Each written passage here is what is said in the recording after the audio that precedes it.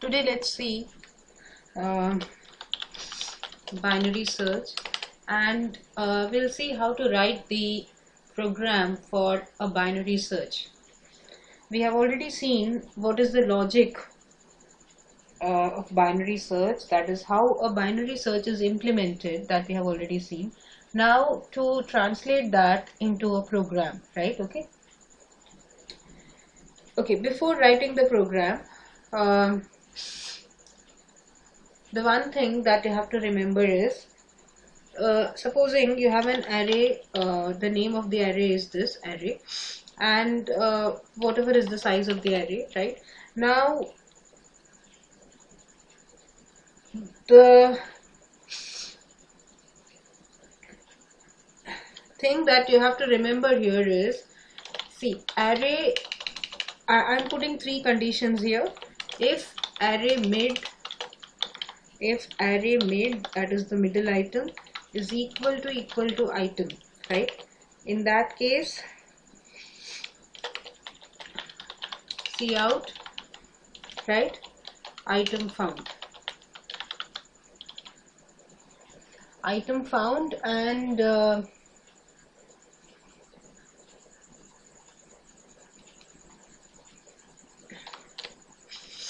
I'll put a else if here. We have to return the control that we will see in the program, right? Else if array mid is less than item, if array mid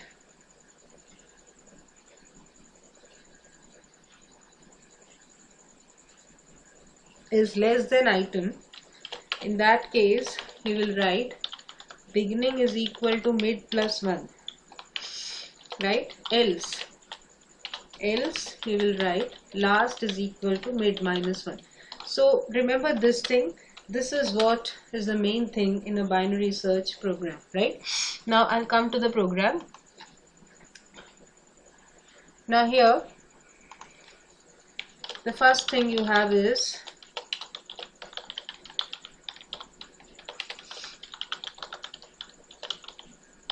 the prototype for the binary search function. The binary search function returns an integer value, we call it as bsearch, and here you will pass the integer array, right?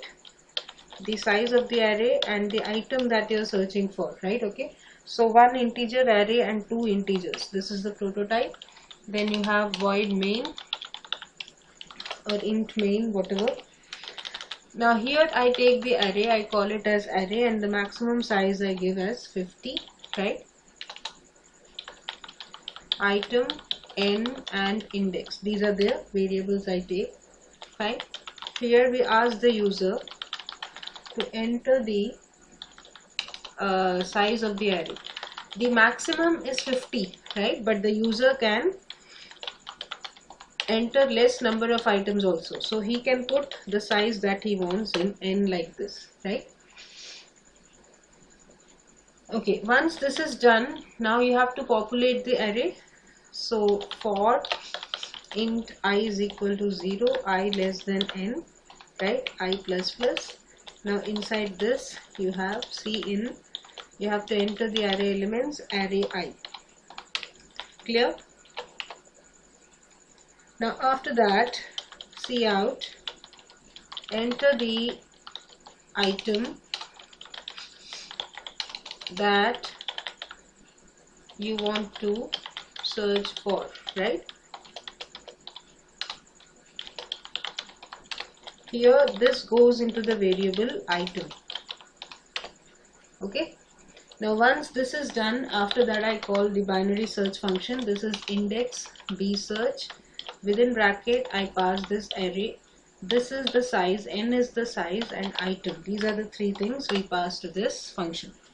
Now let's come to this bsearch function. I'll write int bsearch, right? This is the array that came from there, and int size you can write, and int item or element, whatever you want, right? Okay, fine.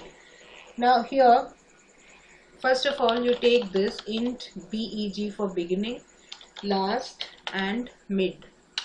Okay, 3 integer variables. And then here I write beginning is equal to 0. Beginning is equal to the lower bound, right? Okay, the 0. And last will be equal to size minus 1. Correct? That is the upper bound. Fine. Fine. Now the loop. Look at the loop here. While beginning is less than or equal to last. This will be the loop.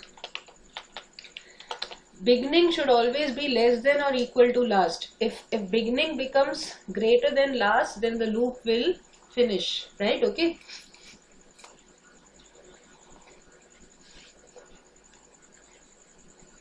First of all, you have to find out the middle element. So what is middle? Middle is beginning plus last, right, divided by 2, right? Then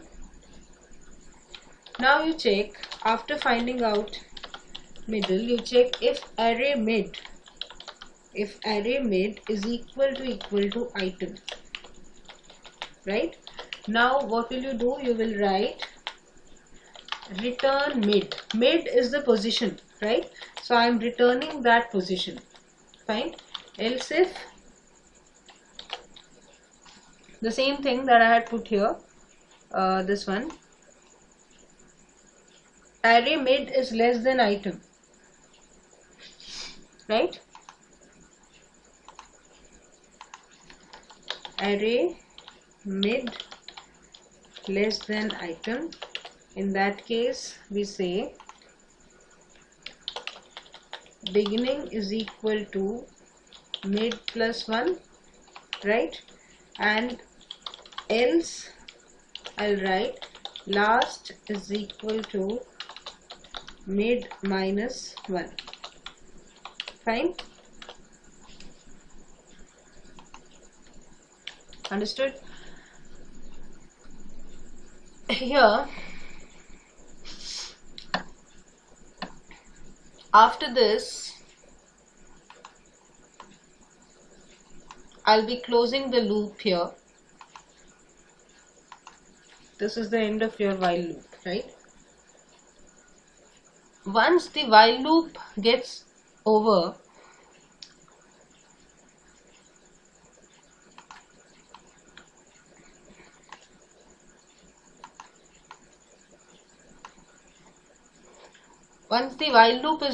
after that the last statement here should be, I'll write it here, return minus 1,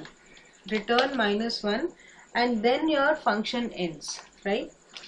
Then your function ends. This is the end of the function. And this one was the end of your while loop. Okay. This is basically the function that you have to write. So actually what happens is, whatever array we have, like I have this array. Now supposing I'm searching for a particular number, and that number, let's say, is 35 or whatever, and it has been found at this place, right? And let's say this is 0, 1, 2, 3. The position is what? 3, right? So now middle is 3. That means mid will be 3. So when I say return mid over here, return mid will return this position 3 to this index. Okay. So till the time I get that particular element, it will keep on doing beginning is equal to middle plus 1 or last is equal to mid minus 1. So at one point of time it will reach a point where it will find that particular number. So wherever it finds that number, the position will be returned, right? Now there can be a case that you have some numbers in the array like 11, 12, 15, 35, 40, 45 and 70, something like this. Now I say that I want to search for 20. Now 20 is not there in this array at all. right? So it will keep on doing this, but it will never come to this, never find 20 in this array, because 20 is not present there. So the loop will end and you will come out of the loop without finding that element. So when you come out of the loop without finding that element, this return -1, this statement will be encountered.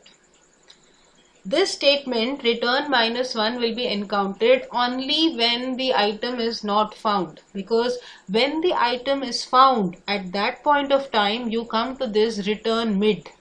So return mid, the control returns back to the main method. You will never come to this return -1. Understood? But when you come to this return -1, it means that the element has not been found and you are returning -1.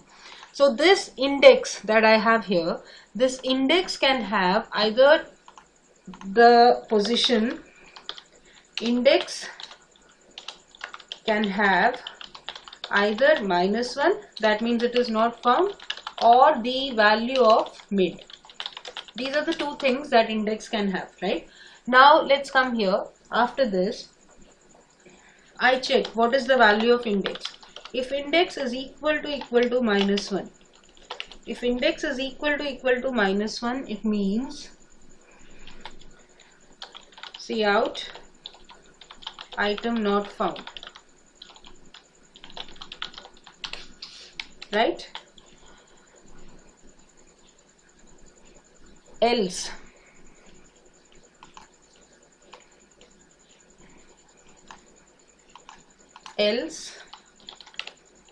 we have this cout element has been found at index, and then you can put this whatever came as index here, right? And then a ended. Fine, that's it. Return and then close this. Fine, this is the program. One thing which I did here was I had written this as int element, and the size -1. In these places I have used array mid is equal to item, less than item, like this. So it is actually this, I have written element here but used item here. So what I'll do is I'll change this element as item, right? Here, fine. So that's how you write a program for binary search. The program is quite simple. There's nothing much in that. The function of B search, this is what you have to learn.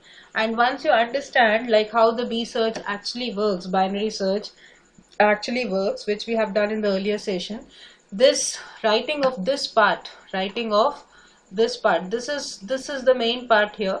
This part, this is what has to be learned, right? So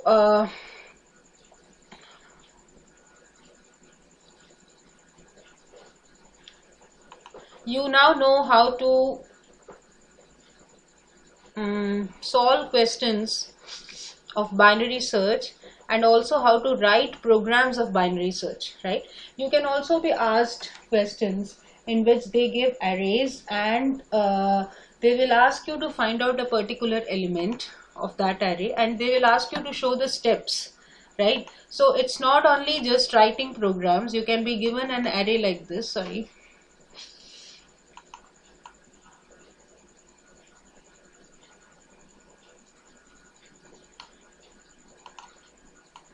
You can be given an array like this, and you have to write down the steps, like what is mid, what is beginning, what is last, like that you have to show, right? Okay, supposing I have it here. This is I have some numbers here, 67, 89, 90, okay, then I have 789, 897, right, 978, and 999 like this, right? Now if you have to search for a particular element, let's say 978, fine. So you will have to show the steps. You will have to write down like this. Beginning is equal to 0, last is equal to, in this case it will be 0, 1, 2, 3, 4, 5, 6, last is equal to 6.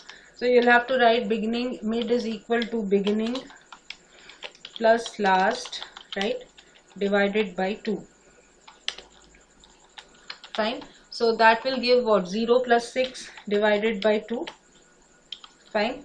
0 plus 6 divided by 2 is 3.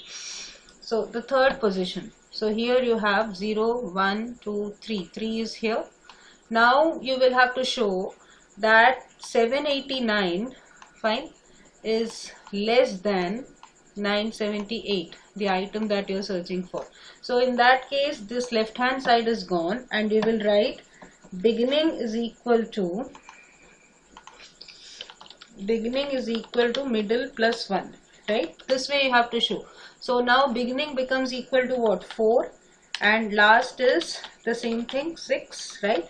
So now you will say middle is equal to 4 plus 6, that is beginning plus last divided by 10. So that is divided by 2, I'm sorry. This is 10 divided by 2 is 5. Now where is 5? Middle is 5. So see here, this is 3, this is 4 and this is 5. Now 5 is here and the item that you are searching for is also this, right? So you have array mid is equal to item, that is 978 is equal to 978, so item found, something like this. Okay, so these are the types of questions that will be asked in binary search, and you should know how to write the function of binary search, right? So with that, I'll end this session on binary search. Thank you.